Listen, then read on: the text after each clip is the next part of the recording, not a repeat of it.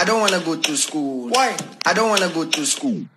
I don't wanna go to school. Why? I don't wanna go to school. I don't wanna go to school.